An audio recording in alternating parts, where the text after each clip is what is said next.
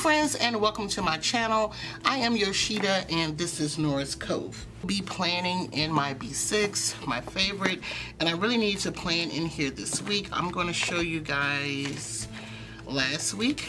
Last week I used my Simply Gilded sticker kit that came with my subscription box, and I should have used some little date dots, but I tried to write in. But nonetheless, very productive week. As I've been stating in all my other videos, is that I basically have been decluttering and just had a last busy week before, like, my daughter goes back to college and before I leave to take her stuff. So this is what it ended up looking like.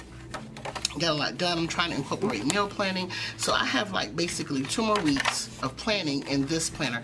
I can't believe I'm about to be on my 3rd one. So nonetheless, you guys, I'm going to use another sticker kit. This is the one I kept telling you I had so many like honey and bee thing ones. And this one was from my, I believe, July. No, this was the May kit. So I'm going to use this today. I'm not going to use the little, well, it's just bunny rabbits. I mean, it's not like it's Eastery, I don't think. So it's May, and this is what you get in these 2 kits. Yeah, the honey thing. So I'm just going to use this because I didn't purchase any kits this week, and I'm going to see if I can find the washi to go with this. So here I have the washi just sitting here, not doing anything. So I'm going to lay my washi, I'm going to lay my date covers, and I'll be back. Okay, so I have my dates laid down. I need to get some date dots. Matter of fact, I have some right here. I'll put those down at the end, I promise you guys. I promise to put those dates down. And so let's just get into this kit. So like before, I noticed this one, I believe, came with this particular one here, but it is see-through. So I'm going to white out a little bit here.